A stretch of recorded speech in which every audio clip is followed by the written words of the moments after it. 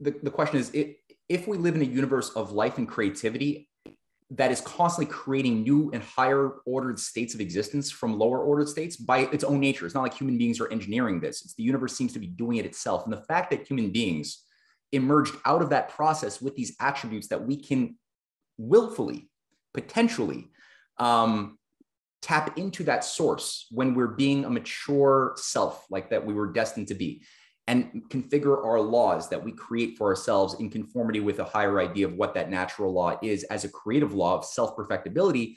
Well, that means that abundance is implicit in the universe, that there is a demand that we constantly, it's not a mistake that we're 8 billion or 9 billion or 20 billion people. That's not a mistake.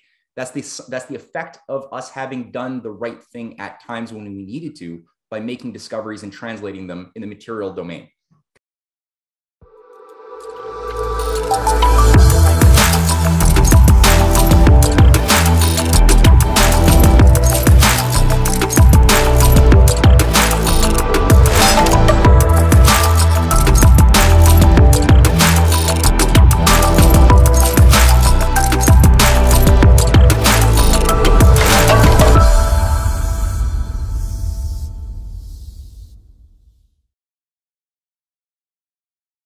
Well, this is a slow, this was a part of the night sky taken by the original Hubble telescope that has been replaced by the James Webb, another beautiful telescope that's producing some incredible results of deep space.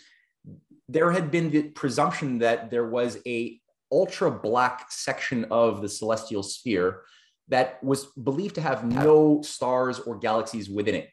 And what they did is they did a long focus on that particular little black spot with the Hubble telescope over the course of, I don't know how long. And what was returned back was this incredible dense array of galaxies and not like, so you see some stars from within our galaxy here, but you also see a lot of galaxies that are outside of our own Milky Way. A lot containing beautiful structure that reflects the golden sections. The golden section being something that we have to hold in mind is something that doesn't tend to occur in non-living forms of matter. The golden section expresses itself most clearly and almost uniquely in living material processes. This is the Fibonacci series. The Fibonacci series is sort of the mathematical logarithm zeroing in on the golden section proportion as the divine proportion, but it's like you could get at it more as like a rectangle with one side being like, let's say square root of 5 over 1 to the other side of the longer part of the rectangle being like, let's say 1, and you have a proportion. You get at it when you're looking at the pentagon and you're constructing the pentagon inside of a circle, for example, the 5-sided division, that 5-sided polygon. And there's a certain relationship of the, like when you have the star inside the pentagon connected, you have the short side to the long side is like A is to B as B is to A plus B. And that specific relationship is self-reflective. So it can constantly, you can always plant in pentagons within pentagons, or you can always grow in a self-similar way, a spiral, if you grow it outside of itself with those rectangles, a set of proportions that will have these perfect self-reflective characteristics. And we find that aesthetically speaking, the ancient Greeks were much more sensitive to the coherence between the internal structure of a healthy soul to the external sacredness of the beauty of the external objective world. And that's why the many Greek buildings are built to scale to the golden section. We see it also in certain Renaissance buildings. It's sort of, it's like that harmony. It's that kind of, yeah, it's like a visual harmony. You have visual space and audible space. The two spaces are something which we find ironies in, and in the visual space, there's certain symmetries and harmonies visually. They're without sound, and then you have the audible spaces too, which again we intuitively could find. They've dug up flutes from I think the Balkans was where they dug up this flute from 30,000 years ago was when it was dated. And the positioning of the holes within the flute are positioned very close to the well-tempering scale. So it was implied that it was like well-tempered in such a way that this is something which people have been told only came about in the Renaissance with Johann Sebastian Bach. But if this implies that these types of proportions were already there before people could really think logically about it. It was just something that the soul resonated to in the audible space domain, you know? So we have, and there's Tibetan bells also that are positioned in such a way that it's like equal tempered. Again, very, very similar things that didn't have logic defining it. It was just like the inner soul of of humanity resonates to the universe in such a way that we intuitively chart out certain paths of beauty. And we find the fact that we find later on as science evolved, that it also is scientifically viable, like that it's the only pathways towards science, which is why Da Vinci was doing so much work on the golden section. And he was making revolutionary breakthroughs in every field of science that he touched, in engineering and architecture and robot, you know, everything also reflects that. So the fact that we see this in the so-called dead universe, right? It's not like there's human beings or plant life floating in space. However, not necessarily, but what we see by looking at the evidence of the golden section animating the geometries of galaxies implies that the universe might not be this cold, dead process of a machine that's slowly going into a heat death. And, you know, we're given these models, right? We had a big bang 13.7 billion years ago when everything was contained in like this infinitely dense singularity before which nothing existed. So first of all, how does everything come from nothing? That's already a big intellectual, like, what? But we have to assume that everything just started there. And thus they will extrapolate, kind of like what they've done for the Malthusian programs, or the global warming trends, or the eugenics models that, you know, if we don't sterilize your family fast, then based upon the evidence, the data of your parents and great grandparents having like low IQs, you're going to contaminate the human gene pool with your great grandkids having low IQs. So we should sterilize you preventatively now to stop. Well, if we're going to go to IQs, I think the current monarch of the, you know, over in England, probably needs to be measured. I think we could go off on an amazing tangent here, and I'd just like to pull it back a little bit, which is that our original kind of title for today was, you know, solutions for avoiding a dark age. Yes. And I think that if we again look at this conflict between closed system thinking and open system thinking, and particularly bringing it back into what's happening, obviously globally, but most of the audience will be Irish, is this, again, the reflection between the Great Famine, the Great Reset, the World Economic Forum. Where are we going? And what can, you know, where are we heading if we don't do anything? But even as I'm asking that question, I feel like the wheels are off their plans just at some incredibly rapid rate, but they don't seem to be able to adjust their course. They seem to be going over that cliff regardless of whether, you know, they achieve their goals or not. They're gonna just keep going. What's your kind of take on absolutely that? And that's why I just wanted to really just have that image there of the universe, just because the question is, if we live in a universe of life and creativity that is constantly creating new and higher ordered states of existence from lower ordered states by its own nature. It's not like human beings are engineering this. It's the universe seems to be doing it itself. And the fact that human beings emerged out of that process with these attributes that we can willfully, potentially tap into that source when we're being a mature self, like that we were destined to be, and configure our laws that we create for ourselves in conformity with a higher idea of what that natural law is as a creative law of self-perfectibility. Well, that means that abundance is implicit in the universe, that there is a demand that we constantly, it's not a mistake that we're 8 billion or 9 billion or 20 billion people. That's not a mistake. That's the effect of us having done the right thing at times when we needed to, by making discoveries and translating them in the material domain. Because that's the mind matter problem, right? That the discovery happens in a metaphysical domain, right? In the domain of ideas, but then the idea that is transmaterial can influence and even cause the shaping of the material domain by virtue of these new technologies. When we have a moral mandate, right, a society that is governed not by a rule of an oligarchical hereditary elite that sees a threat in such things. So today what we have is a situation, I guess you could say, whereby, again, the open versus closed system idea, which gets at your point, for people to really get this, they need to wrap their minds, why is there a reasonable foundation for hope today? Good, like not just irrational hope, but solid hope.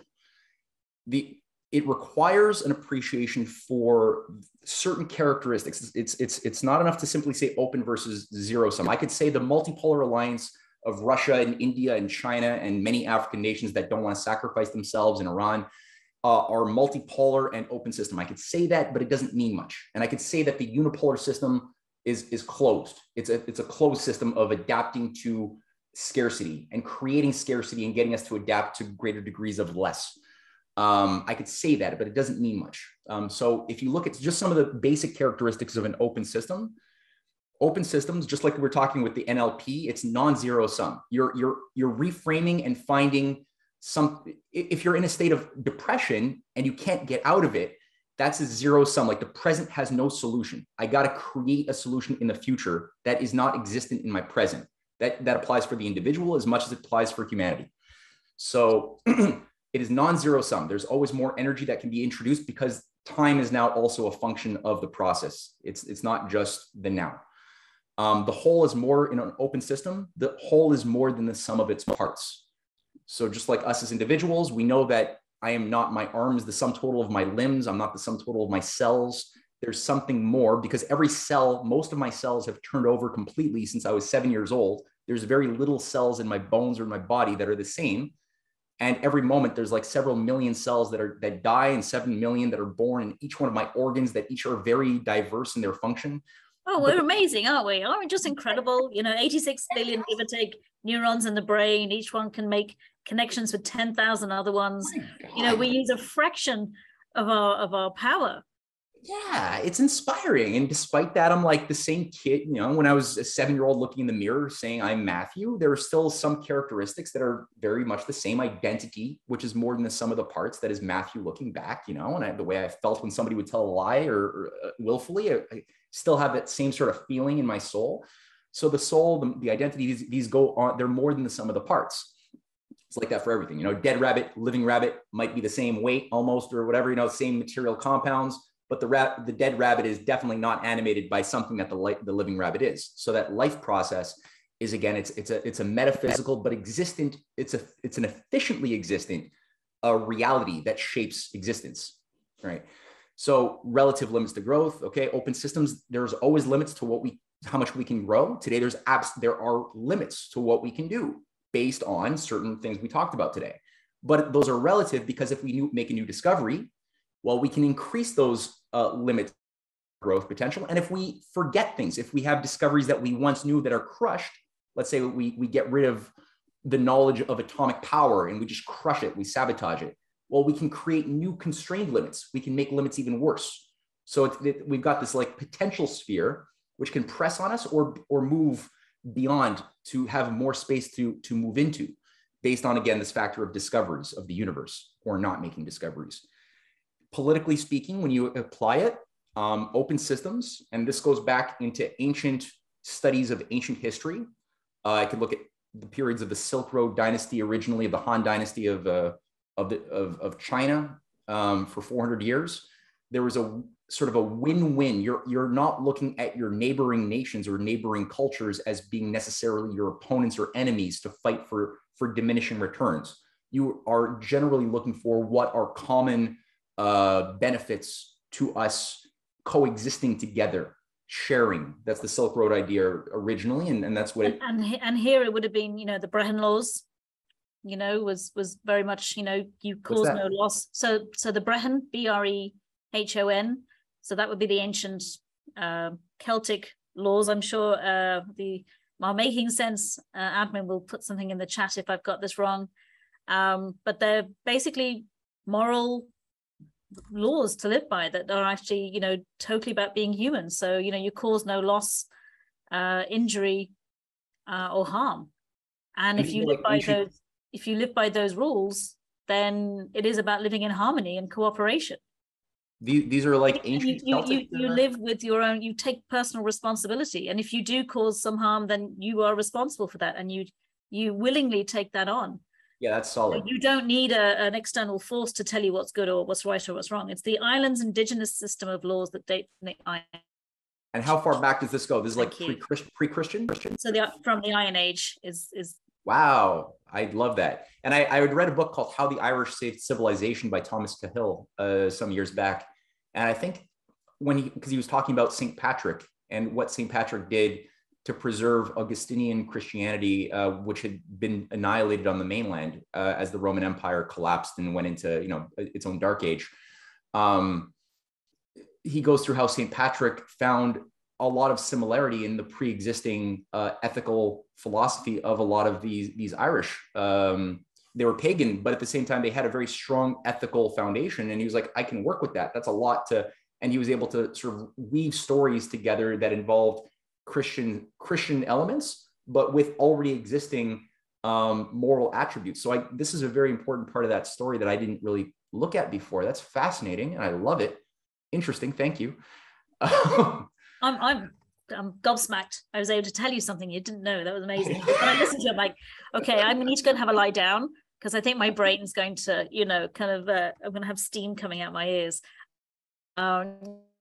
It's just incredible. But sorry, so just to, you know, if we could get, as you were saying right from the beginning, the Irish have such a history of, they had to work really hard to crush the Irish spirit. You know, and if you look back to that far, they had these laws that far back that meant that actually people were living in harmony on this island. You know, I don't know if you know much about epigenetics. I don't know a huge amount, but for me, it's like there's two sort of streams running. One is those ancient, you know, ancestors here who had that spirit in them and that sense of fairness and, you know, cooperation and living in harmony with nature and with each other. And then you have what was imposed. And I think a lot of the reason why it was so easy, I think, for them to control so many people here, we did have a very high uptake of all of the measures, you know, very, you know, strict adherence to the social distancing, to the mask wearing, to the, you know, the injection. You don't want to make this video completely taken down just with that one word. But I feel like it was that they're carrying with them that sort of having been crushed. And I just would love to see the revival really of the ancient Celtic spirit coming to the fore and rising up, because even though I wasn't born here, I feel it's my spiritual home. Yeah, well, I think you're right. And I mean, epigenetics is very important. I think that the political expediency for the Darwinian philosophy or Darwinian theology, I would say almost, to be the dominant tool that we're allowed to use, and the only tool we're allowed to use if we were expected to be respected in academia regarding our opinions on biology or evolution. It's purely to destroy the much more organic and truthful, I believe, understanding of the evolution of cultures as well as of whole systems of species, which occur in a much more harmonic way with direct continuity to processes that happened. Like there's a continuity but that continuity is also tied to creative leaps. So it's not like you have in the Darwinian system, it's a continuous function of just gradualism. And that's what we were told in the 1850s, 60s is like the only competent approach to science of life. It's a struggle for survival in a world of diminishing returns, creating a tension amongst species. And that tension, it's a very Hobbesian world, right? It's a closed system world of Darwin. And that tension of absence of scarcity induces an increased claw, you know, and every species within us, we're supposed to believe has these randomized mutation functions, like the infinite throwing of dice all the time, at all places. And sometimes we get lucky and that dice rolls in just the way that allows for a bigger claw to kill off the opponent species that you're vying for. You know, you want to have more sex, you want to eat more food in a world of scarcity. Well, you can do it. You can now do it with that bigger claw, and the weak will be weeded out. They will be destroyed, and the fit will then thrive. Now, in the Darwinian system, if you look at it, this is obviously politically motivated, because if you can have this become the dominant belief in science, then the British Empire can justify its existence when people say, well, maybe this is immoral, what we're doing to Ireland or India or Africa. It's evolution. It's evolution. It's like they're in nature. What, you're going to fight nature? Just let it be, you know? And on top of that, Darwin even says in his autobiography that he got his the system upon which to work by reading Thomas Malthus's essay on population, and he describes it in his own words, and people can read it. Yeah. He said, but I was only when I was on the Beagle that I picked up for entertainment Darwin's Malthus's essays, and by then appreciating the battle for survival in a world of diminishing returns, I thereupon had a theory by which to work. And of course, Thomas Huxley managed, who handled this, again, a bit of a sad, pathetic cardboard cutout named Charles Darwin. I don't think Darwin himself was aware of the political motives behind it, but Thomas Huxley certainly was. And Huxley fought like tooth and nail to get Darwin accepted. But Thomas Huxley also admits in his own private letters that he never believed in Darwin. So it's like, that's interesting right there. And then never knew that. That is really... and this ties it back to the Great Reset then, right? Because then, well, what was it that happened next? Well, once that was established, and again, things like Nature magazine came out of Thomas Huxley's X Club for the singular purpose of promoting Darwinianism as a propaganda tool in 1865. And so immediately thereafter, you have the more directed social application of Darwin's theology in the form of Darwin's cousin, Francis Galton, who develops the science of eugenics using some Mendelian genetic theories mixed in with Darwinianism, but applied to human social organization to weed out the human gene pool of the unfit and retool the species into the blank slates that would be in conformity with a class of Übermenschen. He was very Nietzschean philosophies, right? That the elites are destined to be the elites because simply they are born into the elite family. And if they were not born into such an elite family, then some other family that would be more elite and alpha would be dominating them as slaves, and they would be the slaves. And that's sufficient evidence that they need scientifically to justify their right. As Yuval Harari says, we thought that there was, for centuries, people were animated by the false delusion that there was intelligent design, but we now know it's all chaos and randomness until now.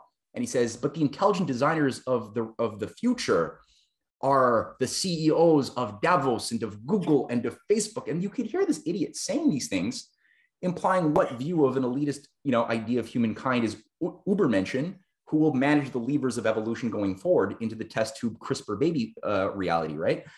Now, I don't think they have the power to do it, but it gives you direct continuity from Malthus, who was, again, a British East India Company economist, who then had his ideas repackaged in Darwinism, which is all just Hobbesianism. It's just Thomas Hobbes saying, we need a Leviathan because human beings are just naturally selfish and they can't rule themselves. So we need a Leviathan from the top to manage these beasts in the human zoo. That's just Hobbes. So Hobbes was Malthus, and then it became Darwin. Darwin then says they literally have so little creativity that they just have to keep taking one idea and just regurgitating it and they're adaptive. tweaking it. And they're adaptive. They're not creative. They can only react to try to stop creative discoveries that actual humans make, and then they're forced to go through the trouble of figuring out how that's the type of limited creativity from an oligarchy, is trying to figure out how do you subvert the consequences of actual creative discoveries, and or how do you just block them from happening if possible, ideally.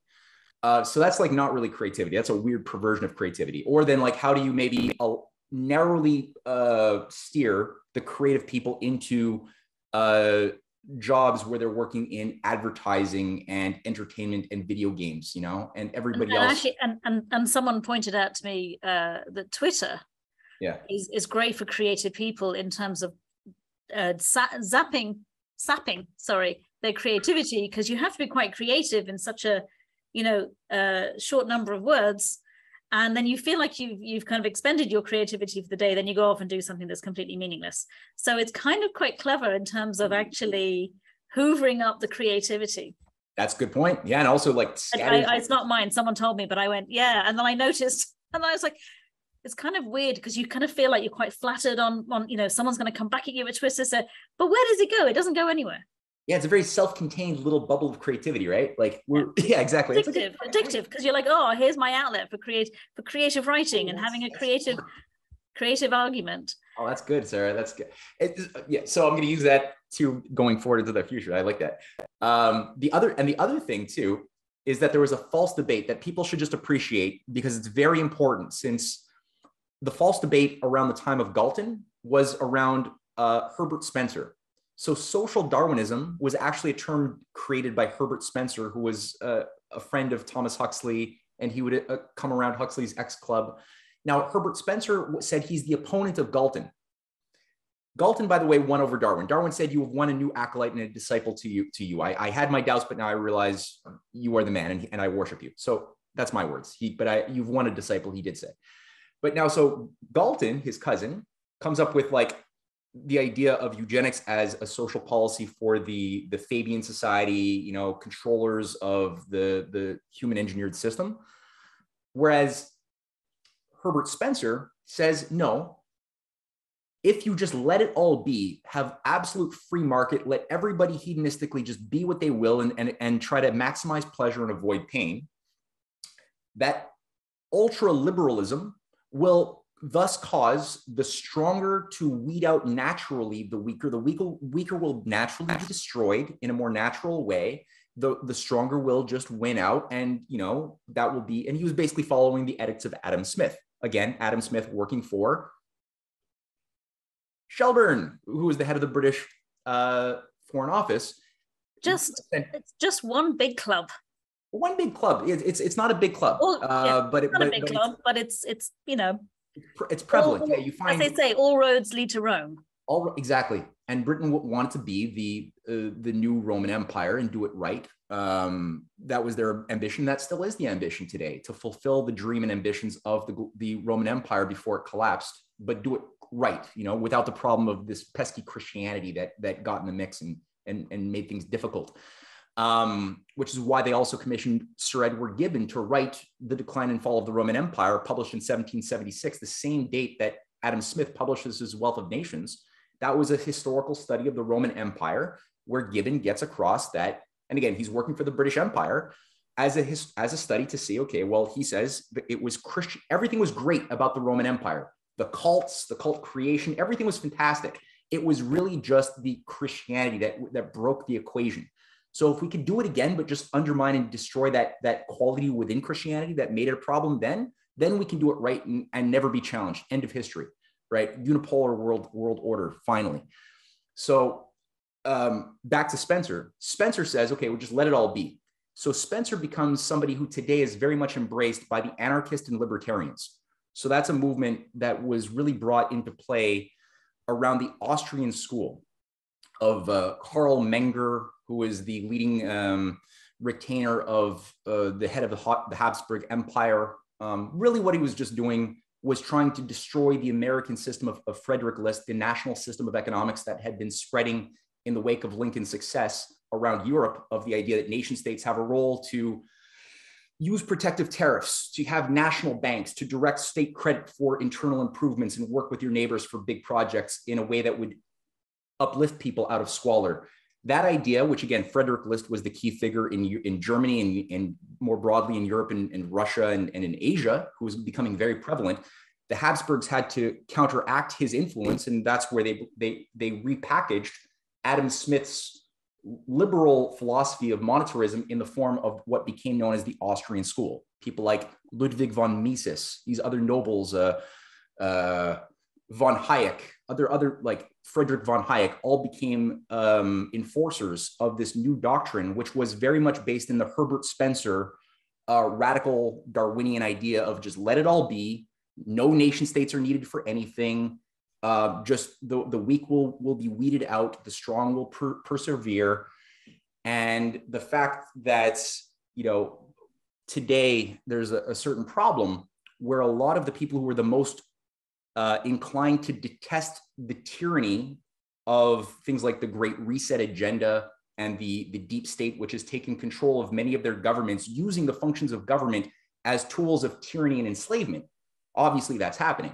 But because of their Austrian school, Spencer anarcho philosophy, and it's really an ideology, they perceive, when they look at that evidence, they see it as evidence that is what happens when you let nation states just exist. when you let nation states influence economic affairs in general, that is what they do. And so if we could just destroy the nation state system, which is intrinsically feudalistic, then we'll have liberty and we'll all be free. So you have two factions who are ultimately looking at doing the same thing, but for different reasons. And then, so who are you left with then? It's all about the effect. The effect in both cases is the same. What you're left with, and this is where I did want to show this, because when you get at the question of, well, what was it that Frederick List was bringing online, that Abraham Lincoln brought online, that came out of the American Revolution, that even like the better Sinn Féin members had been bringing online by bringing in the 1890s, or the IRA in the 1890s and early, all the way into the 20s. They were bringing Lincoln's economic policies of protectionism, state credit. The Free Irish movement was doing this in a big time. This idea of national economics was premised around certain concepts that what gives value to your economy, what gives value to whatever you call money in your system, is the power of human minds. Human minds are the source of the value. It's not the desire of the markets. It's not the desire to make money or to buy low, sell dear, none of that. Those things can happen as mechanisms. But what gives value to anything is the sacredness of the people and of the minds of the people that make the process work. That's what it's for. So when you, again, like one system is, if you want to look today, okay, well, what is the biggest threat to the Great Reset that I can identify today? It is behind what has been going on now for well over 15 years. This has been accelerating with Dick Cheney and Bush originally, with the expansion of NATO with a missile shield in Russia's perimeter in the southern underbelly of Russia, around the Romania, Poland, Czech Republic, every nation absorbed by Soros's operations into NATO, because Soros put billions into reconfiguring former Soviet economies, into becoming absorbed by the IMF, the World Trade Organization, and especially NATO militarily, to host a missile shield that could then target Russia and destroy their ability to respond to an attack. They did this. They were doing the same thing to China. And today you have 100,000 troops that have been built up around China's perimeter. You have a missile shield in South Korea. You have biological warfare laboratories that have been doing work openly for 23 years on the ethnic gene stocks of Han Chinese, of Slavs specifically. And this is all laid out in the project, the neoconservative Project for New American Century, reorganizing American defenses from September of the year 2000. They put it online. They basically said, biological terror using ethnically targeted pathogens that we can manufacture in laboratories is moving from the realm of terrorism to becoming a politically useful tool. That is almost, I've read that so many times, that is, without maybe screwed up one or two words, that is what they say. And this Paul Wolfowitz, the Kagans, like that's Victoria Nuland's husband, like the whole configuration of these nasty creatures who are there currently right now managing the worst elements of both parties. They said that. This is what the Chinese leadership and the Russian leadership have been looking at for 20 years, with biological laboratories in Ukraine, in Georgia, in South Korea. There's over 324 US Pentagon-directed biolabs built up, again, out of 9/11 and the anthrax attacks, another inside job, with a missile shield. So you have all of this happening. Why? It's because if you look at the elements, what made the potency of the American Revolution, and specifically the type of economic policy that I've been going through with Frederick List, Lincoln, the Hamiltonian economic policy that allows for national credit, protective tariffs, banking, and a foreign policy of cooperation around projects of a win-win nature. This has been only expressed far outside of the transatlantic zone of NATO and Five Eyes. It's there in Russia, India, China, increasingly Pakistan, that you see projects that, for example, here's one element of the Belt and Road Initiative, the idea of extending not just rail, but also industrial corridors funded by state banks, that China is one of the only countries to keep control of their state banking institutions. After they kicked out Soros, they aborted the project to privatize their banks. And Soros was kicked out of China in 1989. And they've been fighting their own deep state that had been put there really since, the Cold War. And David Rockefeller went along with Kissinger in installing a structure of Western obedient zombies into positions of influence within China in order for China to get, in exchange for them to get the type of industries that they needed, the factories, to get out of the poverty and self-mutilation they did to themselves under the Cultural Revolution. But so that deep state structure, some of it has been weeded out, some of it is still there. But the point is, they've done a better job at fighting it and doing battle, whereas we've really failed and dropped the ball. So Russia, China, India have integrated their systems on a military level through the Shanghai Cooperation Organization, on an economic level through building these types of rail. Much of this is high-speed rail.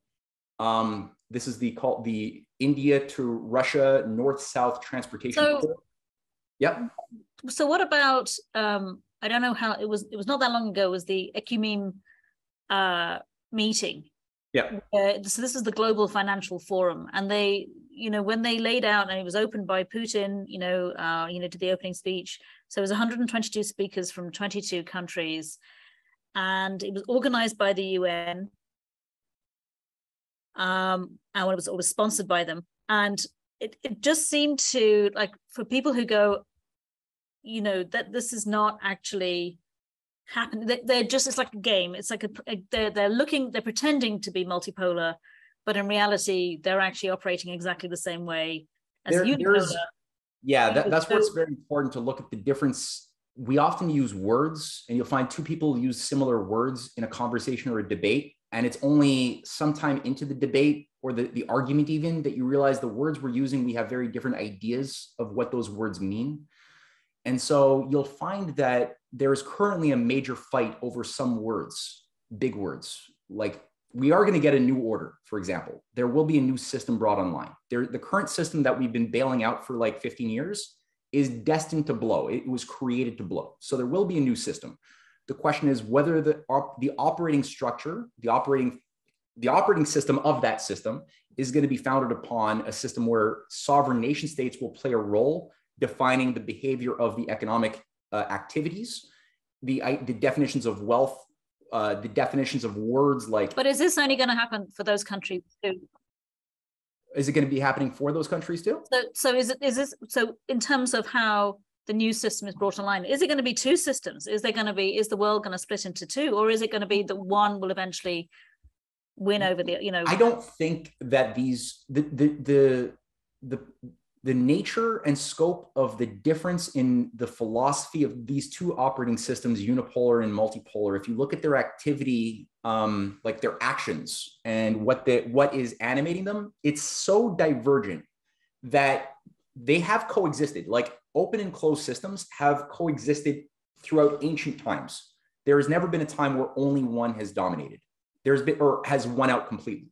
There have been times, like in Dark Ages, of which there have been several major ones, where the closed system operating structure became the dominant structure, and it crushed all opposing philosophies into wars, divide to conquer, yada, yada.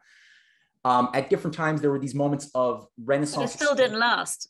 It didn't last. It didn't last. Even though it was a long period, it's still, they're not able to. Well, human beings seem to be, permanently. Yeah, it took sometimes unnecessarily long amounts of time, and I don't think those dark ages were ever necessary. We could have made other decisions that would have circumvented the consequences of those wrong ideas, but we had gone along in our corruption in the 14th century and it embraced that folly, and the consequences where the universe doesn't tolerate lies indefinitely, and we saw a civilizational collapse. The forgetting of once living memories that we once had were gone. They had to be rebuilt with something new in the form of the Renaissance, which, again, it's a bit of a miracle that the Renaissance was even able to happen. But that was a fight by individuals who had a certain faith and creative maturity that they were able to die. They're willing to die for. And if you don't have that identity, you can't make this stuff work. So today we're at a situation where I think with the nuclear technologies that we have today, for me, changes my thinking a little bit, because part of me says, well, they've closed and open systems have vied against each other since ancient times immemorial. Maybe that will be the case for another few hundreds or thousands of years, maybe. Okay. But then I'm thinking to myself, well, we're also living in a world which has, for the very first time, access to an immense amount of power in the form of atomic energy and atomic bombs, thermonuclear weaponry, things of that sort. which kind of break the formula, the formula of ancient history, because now we can undo ourselves. So with that power comes great good. I mean, you can feasibly green deserts by desalinating ocean water for cheap pittance. You know, you can green the deserts of the world and see them blossom. You could feed the world several times over. You know, you could stop an asteroid for the first time at every moment before this millennia, or the century, I should say.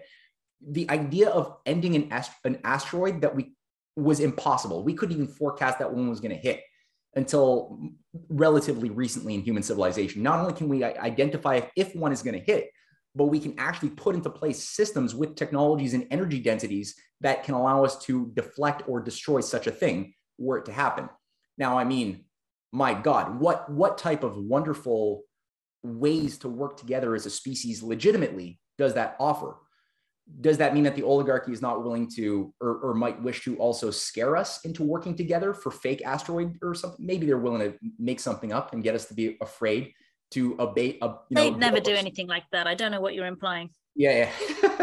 No, but definitely, I mean, they've created their fair share of fake crises. But we have real crises that do deserve us working together around, you know, the crisis of lack of food, wars. We can end these things. We could deal with at least the consequences of the oncoming ice age in a way which is actually creative. We can do that.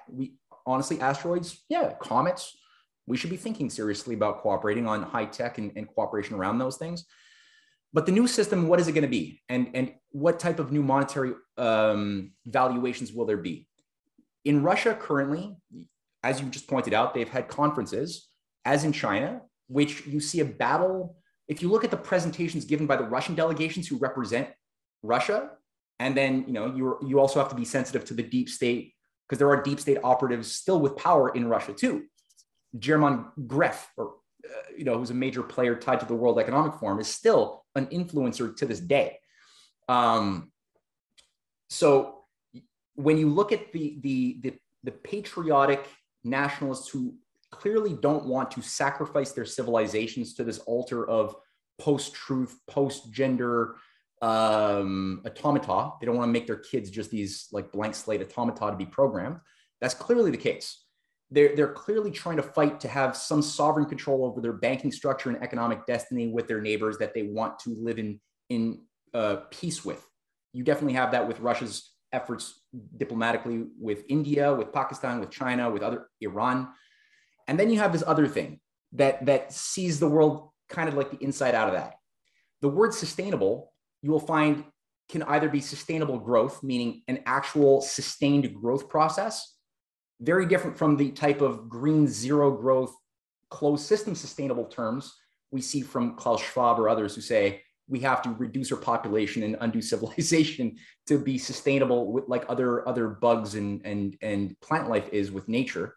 That's different. So like China, when they say sustainable, they're desalinating water from the south. They're moving it with big water diversion projects and greening big chunks of the Gobi Desert with the Great South-North Water Project. They're doing the same thing for different areas of Africa even, who they're helping to build and train engineers. We don't do that. So the words themselves, new order, sustainable, an anarcho-capitalist or like an anarcho-libertarian type who doesn't believe that nation states should even exist. Like, for example, there's a fellow who's, I like him. I like this fellow named Ian Davis. He's written a series of articles where he is showcasing his interpretation of why the multipolar order is just simply a controlled opposition for the Great Reset, and it's all part of the same game to enslave and destroy us. Ian Davis is also a self-described anarcho-libertarian. He believes that anarchism is the only way that should have ever been, and nation states should have never come into being, as he did in part one of his 3-part new series on the multipolar order, as a fraud. So if you believe that nation states are intrinsically bad, the way the libertarian, the von Hayeks and others have asserted, you will look at the world currently through that filter, that anytime you have central government, it is always bad. Thus, Franklin Roosevelt or Lincoln or JFK, who all used central government planning, are equally as bad as a Hitler or a Mussolini. It doesn't, it's all different flavors, the same totalitarianism, because it reduces your personal freedom to do whatever you want. And the maximum good in that philosophy is personal right to do whatever I want. Now that freedom is indeed truly sacred, I believe that. But when your population becomes manipulated to become, when folly becomes the new norm, people might want to, let their kids become, hormone therapy to become, transgender or something. Is that make it good because people want it? Should their personal desire, I'm a depressed kid at the age of 16. I'm depressed and I can now have taxpayer euthanasia. I want that. Does my personal desire become what defines what my nation should do and respect? Not necessarily if you have this oligarchy influencing us. So it's all sort of contingent on wisdom. So again, when I look at Russia, China, their overarching commitment, though they're in war, they'll often be pleasant or polite to groups who are dishonest around the UN agenda, Anthony Guterres or Klaus Schwab. They'll be polite, but two people can be polite on the surface and yet want to destroy each other in their minds, right? That's part of nice diplomacy. Politics, isn't it? It's politics. That's how it works. Yeah.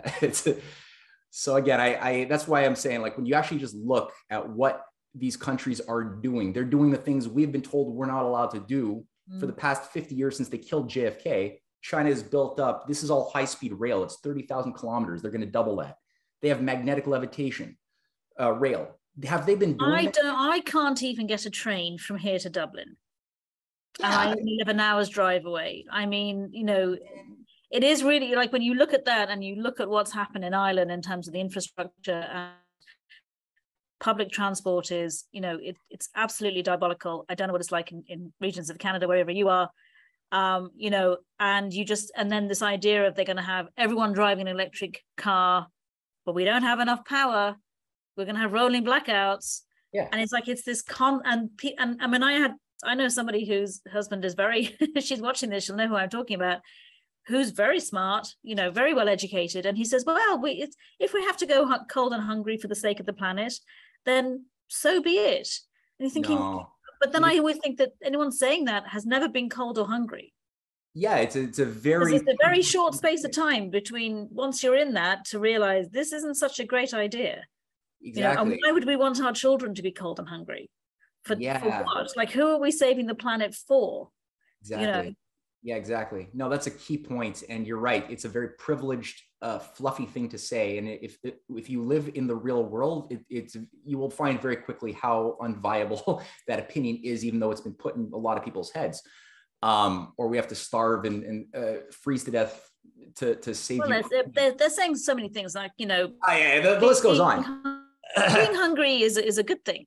It's a good thing, and a little nuclear war would be good for the planet. A little nuclear war would be good. Yeah, it might reverse some global warming. Exactly. Yeah, great.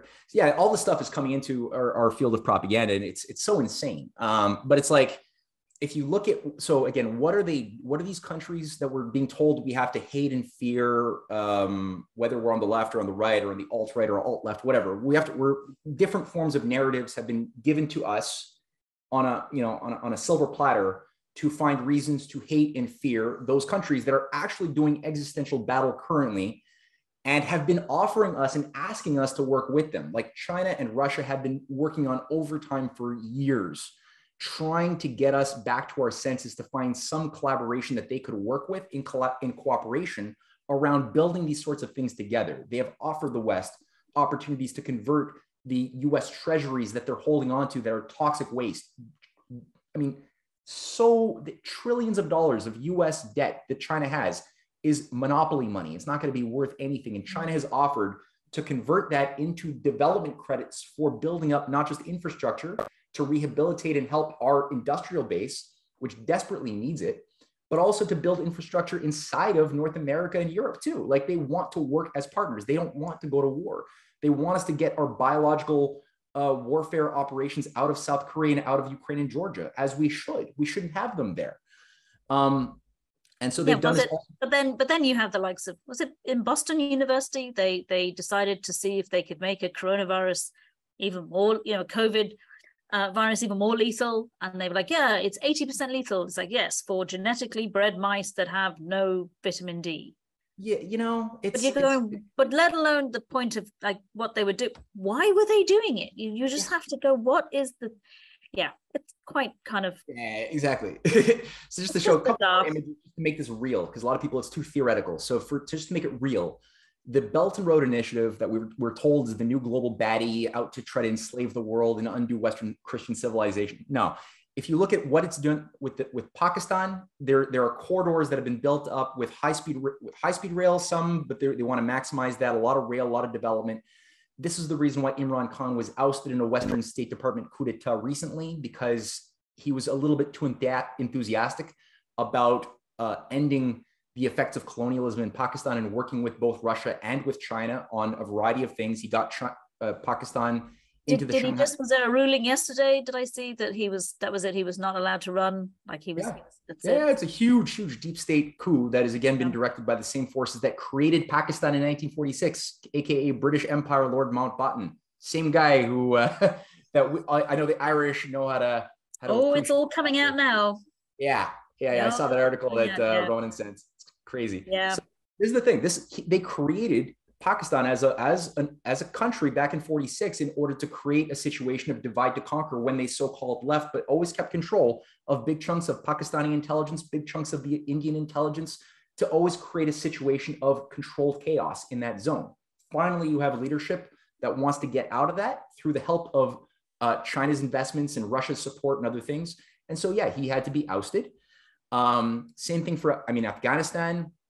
China has put forth massive development projects to integrate the new Silk Road projects through Afghanistan via Pakistan, through the Khyber Pass and other places that would also go into Iran, as well as into Saudi Arabia. Well, this is the Iranian map that would involve different high-speed corridors going through Iran that are already being built connecting into Iraq as part of a reconstruction of the destruction that was done by the United States and their allies since 9/11 and before that, even with Desert Storm. Sorry, do you not mean the liberators? The liberators, yeah, the freedom, liberators, yeah, who brought freedom to these countries, the freedom to starve and watch your kids die. Just destroy a country. I mean, that's where my father's from, is Iraq. Really? Yeah, wow. So I actually grew up in Baghdad in the 70s. Wow. Okay. Well, see, right now Iran and Iraq currently have the Shalamsha to Baghdad railway being built up as Shalamsha to Basra railway being built up on the borders. The first time we have a real rail connection that could then connect easily into the already existing rail going into Syria. There's like 1,500 kilometers that would easily tie into that as part of, again, a broader reconstruction program, which isn't just building rail. It's when you build rail, you're building also new industrial corridors, new energy corridors. Like it's this whole complex system of creation to bring in new virtues and capacities that were outside of the closed system. It infuses new types of creative insights that would not exist otherwise. That's all vital. And even like Saudi Arabia has increasingly recognized how disposable they are. They're looking to join BRICS Plus, I understand. So they've made their announcement clear. They rightfully shafted Joe Biden on several key points. They're very much vectored towards a pro-Eurasian orientation at this point. And again, it's not because purely they're virtuous. It's not that at all. It's that they recognize on a practical level that within the post-carbon age, they're obviously not nihilistic. They're not nihilistic, and there's a lot of smart people there that want to have a future. And they see that they're going to be, flushed in the age where we've legalized carbon. Their entire economy is based on carbon production, carbon dioxide production, effectively. But so they want to join. Even they become, I think, observers at the Shanghai Cooperation Organization. They are now working in a much more constructive way, although maybe with Yemen that's still a questionable thing. That's difficult. But despite that, there's a huge revival now of high-speed rail that's currently being funded I think it's like $200 billion to build this cross-Arabian rail line, high-speed. That's, again, really in a very different philosophy. It could tie in very easily through Djibouti via the El Mandeb Straits in the Red Sea into what's already existing in Ethiopia and other countries for a rail renaissance and hydroelectric renaissance, which is also why Ethiopia is under attack by the US State Department too, with their support of the Tigray People's Liberation Party, which is again just a proxy. I mean, it's a proxy war using terrorists like they've been using with ISIS to destabilize or Ukrainian Nazis or Taiwanese idiots. And do you think then that the countries, the BRICS countries, and those who will be involved with the multipolar system will actually pull out then of organizations like the World Health Organization and the UN and NATO? Do you think that they would? Well, if they withdrew their membership, what would happen? Right now, they don't have the power to do it. There's still power that they don't want to do direct battle with, which is where I think you see an effort to try to have influence within these existent organizational structures that benefits their paradigm and not the depopulation agenda.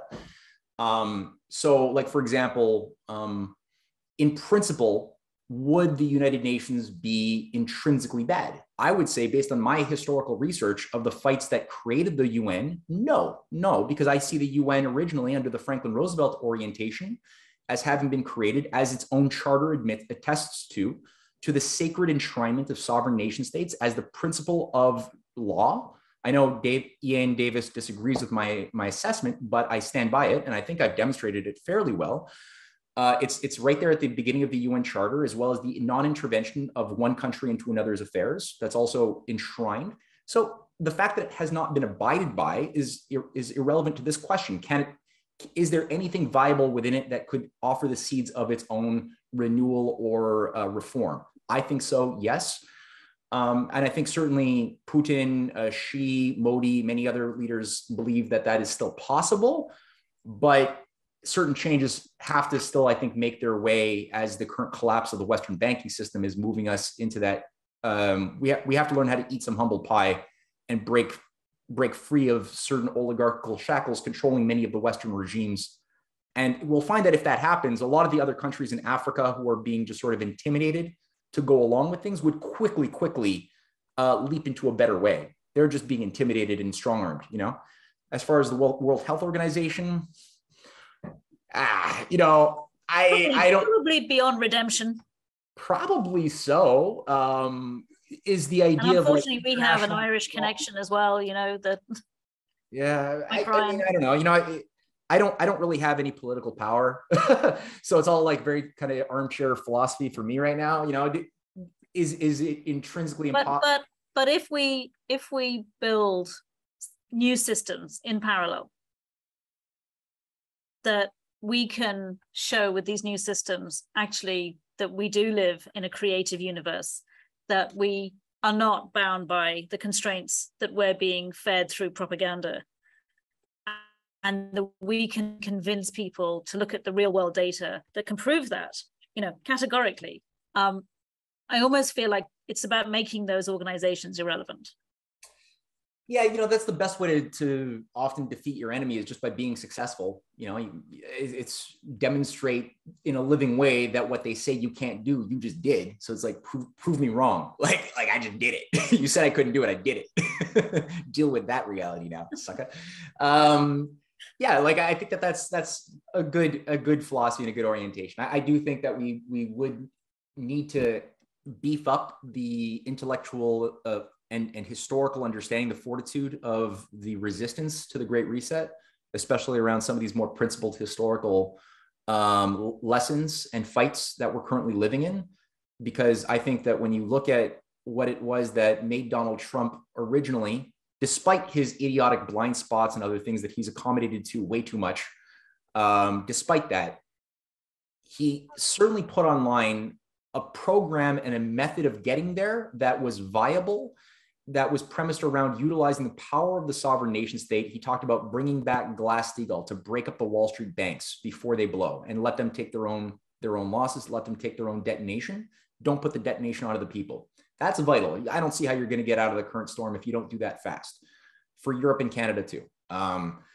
He talked about, you know, working with Russia on Arctic development, building rail through Alberta, which would have been a really great springboard to salvage the Canadian economy, which has been hollowed out.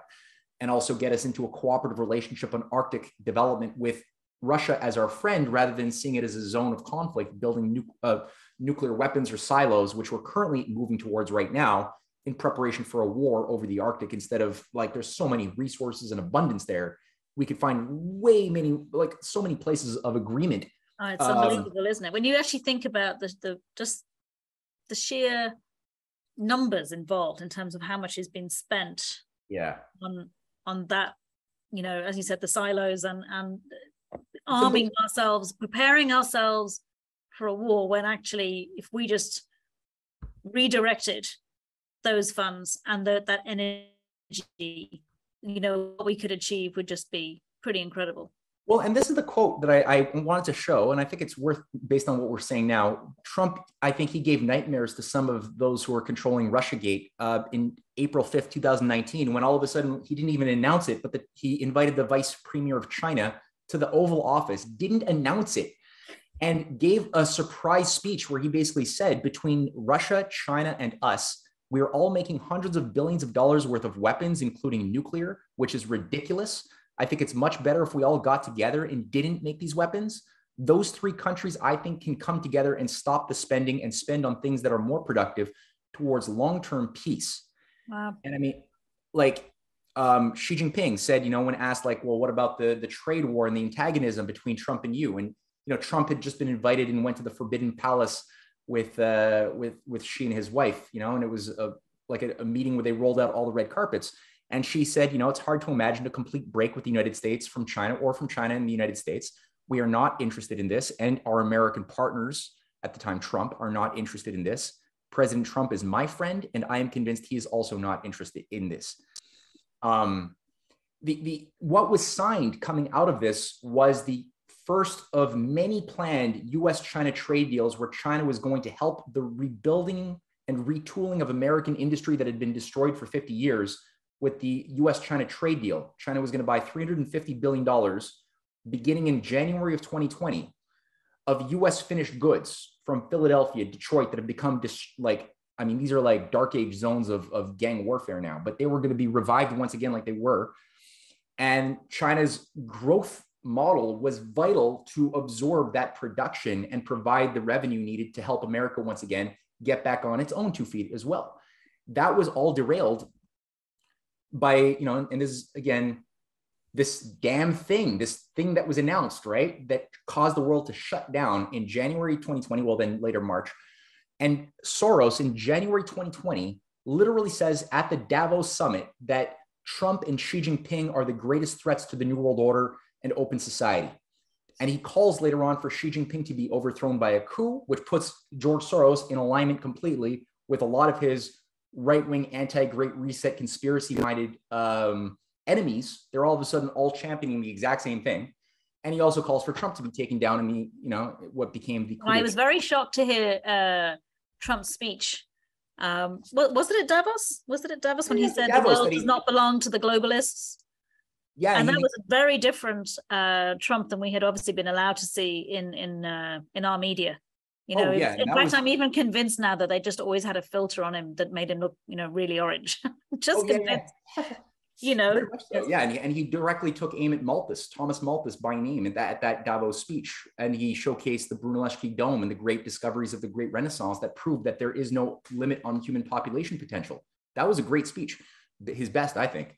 Yeah. But I was pretty surprised to see it.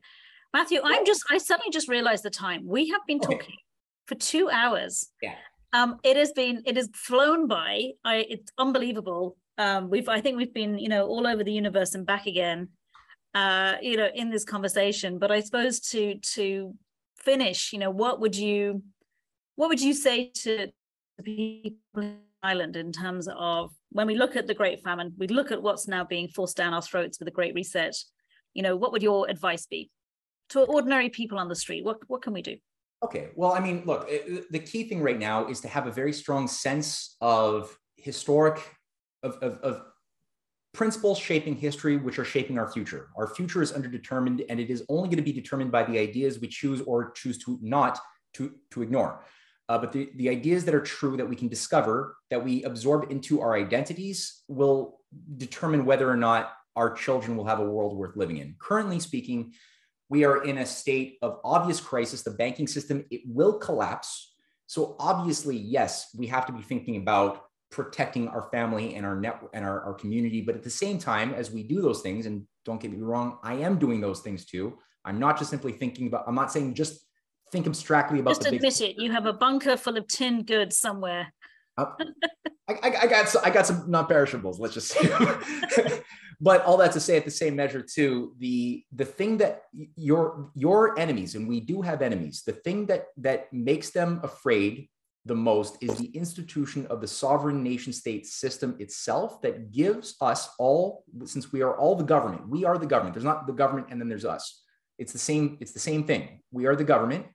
It gives us, when we're organized in a form of wisdom, animated by strategic reality, a power to do things that individually we could not do either as units or as even little micro communities. We can do much greater good, but it requires a greater degree of wisdom and organizational power that we have to be able to also do.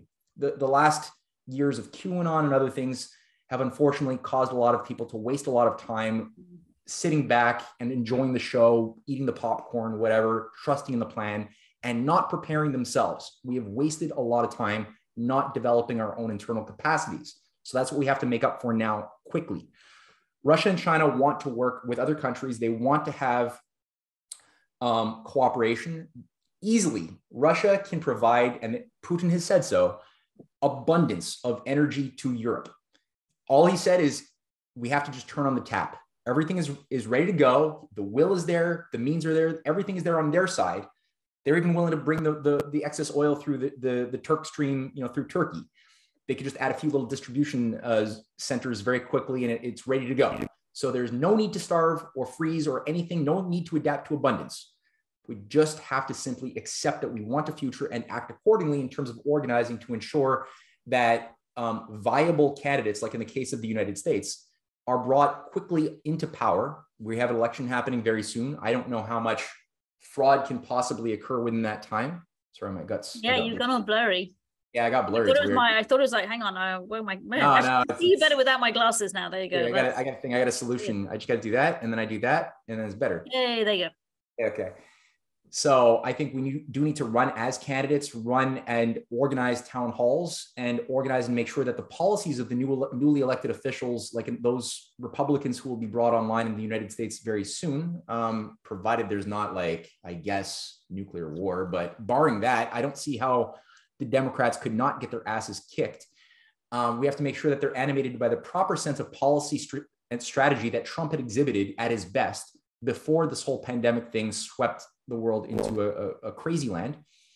Same thing for the case of, Ireland and Europe. I mean, we need to really organize and look at how are we going to be able to demand that a policy change happens in such a way that certain principles of national law ensure that the too big to fail bankers take their losses, and we have viable structures in place to that can float, that can work with the Eurasian alliance and increasingly become more over time normative in our Western stupid dumbed down society.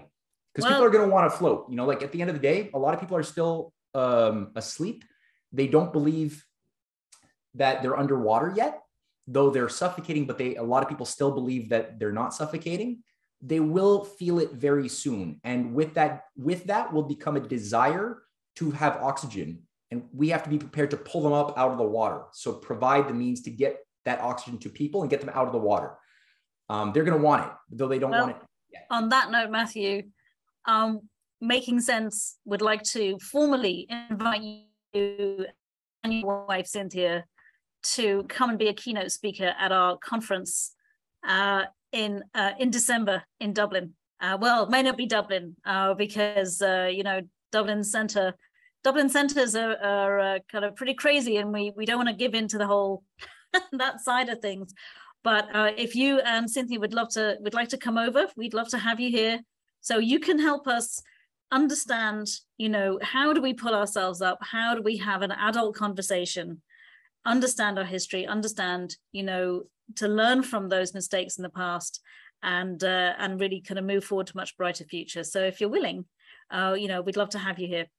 Yeah, of course I'm willing. I'd love to be there. Okay. Yeah, we're there. Cynthia, I'm sure, is going to be smiling a lot. Yeah, thank you so much. So this is a conference on communities, and actually, creating how communities can basically build themselves up, how they can look at things like food, fuel, the environment, the financial side of things, and how do we, essentially regain our when we are sovereign, but how do we really reclaim? Okay, that sounds good. Those are conversations that need to happen. Yes. Fantastic. Matthew, thank you for your time. I cannot believe it's been over 2 hours. I think this might have to go out in 2 parts. But it's been such fun, and I always just learn so much listening to you. It's just an absolute honor and a privilege to talk to you. Oh, the pleasure's all mine. Thank you, Sarah. And thank you. Say hi to Ronan for me. I will do. We're going to let you go. Thank you so much. And we will see you really soon. I hope so. Yeah. Okay, great. Bye.